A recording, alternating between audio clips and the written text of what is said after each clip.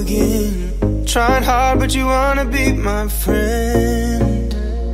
Ain't no place to hide, ain't no one to run to. Here we go, here we go. I'm just joking with y'all. I'm here. I'm just playing a joke. Come on in. Let's get started. Come on. I just had to do that. I just had to pretend. I wanted you to think, where is she? Where is she? Where is this lady? So shout out to everyone. Welcome to the podcast, My View on the View, where I make the View's table relatable. My job is to take the View table dynamics, the relational dynamics, and show all of us what we can glean from those interactions, positive and negative, that can help us in our own individual lives. And I try to do that in some small way on every podcast. Not always successful, but that is always my goal. So if you haven't seen the show this morning, spoiler alert, okay? Because once again, it literally just went off here where I live. It comes on at 10. Shout out to all of my East Coast people. I know you're 11. Shout out to all my West Coast folks. I know it comes on at 8 there. All of us are in different time zones, so it comes on. Same show, different times. So we got more bad news today. Sara Haines was absent today, and we learned it's because she allegedly found out yesterday that she had very close exposure to someone who was COVID-19 positive. So now I remember Sara saying yesterday, guys, and those of you who saw the show yesterday, help me if I get this wrong, but didn't she tell us that she had tested negative 4 times? Didn't she say that yesterday? That when her husband, Max, contracted the virus, even though he's vaxxed and boosted, that because they live in a house now, they're no longer in an apartment, in New York. They've got a house, I believe, out in Jersey, because she talked to Derek Monroe about how they bought the house last year in 2020, or excuse me, right before the pandemic. So I think at the end of 2019, going into 2020.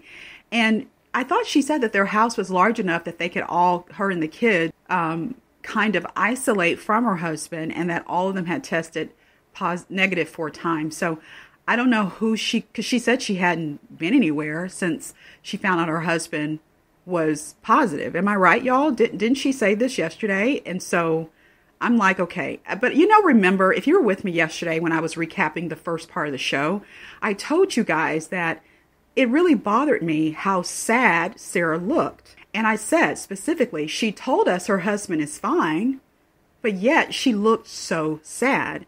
And so, we know in television that they don't tell us everything, and they don't have to. They don't owe us that. What goes on in their private lives, in their homes, is really their business. They don't owe us any explanation. But I think where people mess up is when they just start talking about it, period. You know what I'm saying? Like, we talked about something similar to this when we were talking about Whoopi and what happened with Barbara from Shark Tank. When we opened the door, in this case, when we open the door to people's curiosity, and then we kind of don't tell it all, or we kind of, tell them something other than the truth eventually comes out. And then it's like, okay, what are we going to say? So now that I'm thinking about the way she was looking yesterday versus now learning today that she was exposed, a close exposure, I tend to think Sara probably was not feeling well yesterday. I don't know. We'll figure it out. We'll find all about it. I mean, y'all know how it goes at the show. People are constantly leaking things, especially as they're trying to find the next Republican. So anyway, I have a special treat for y'all. So many of you have asked me to talk about other things, especially those of you who are with me on the secondary channel. And I didn't shut the channel down. I just told y'all over there I'm going to take some time off. And so all the stories that I used to do are still over there, the MVMO channel on YouTube. That's how you type it in if you want any of the commentary over there. And so y'all were saying, okay, but then are you going to start talking about stuff over here? And I'm like, no, over here, I just talk about the View. But what I am going to start doing is, like today on the show, they had this whole conversation about Khloe Kardashian and Tristan Thompson. So I can't say I'm going to do it every time they talk about something pop culture-ish that I'm interested in, that I think you're interested in as well. Because in order for me to give you some valuable commentary, it has to be something that I personally am interested in. And honestly, I don't care anything about the Kardashians, but I do like keeping up with what's going on with a fine man, okay? And so Tristan, despite his dirty doggishness, he is still fine, okay? And so I really enjoyed hearing their conversation this morning. So I will be talking with y'all about that later and telling you my thoughts on Chloe and Tristan. And you know who is the other persons rather who's really the victim in all of this mess? It's not these women. It's showing the women, and it ain't him. It's the kids. And I think, you know, with all the dick slinging and all the leg popping openness that's going on, I don't think anyone is thinking about these children. I think that these women are thinking about a check, which if I understand right, this dude is broke. Okay, so they're thinking about a check, and Chloe just wants to be validated by somebody. She doesn't care who it is, in my opinion. So we'll talk more about that later. So anyway, so I just want to let you guys know that we probably won't be seeing Sara for a few days either. I mean, this is really sad. A lot of people don't feel like Sara is a big part of the show.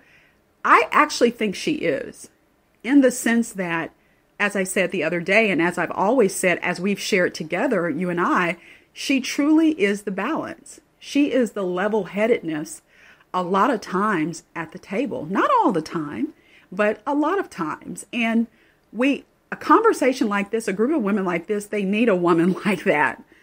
Yvette Nicole Brown, one of our favorite fill-ins. She was there today. Yvette always does a great job, doesn't she, y'all? I mean, she is so real. And I think that's why she's one of the fan favorites to fill in, because we know that whatever Yvette shares is coming straight from the heart. She is not a fake or phony broad. You know, she's one of these real women, and she has no problem. And she's well versed in politics and pop culture, which they really want someone like that who can fill in. So she's there today, and she's also going to be there tomorrow. She may, if Sara's out the rest of the week, she's probably going to be there the rest of the week too, right, y'all?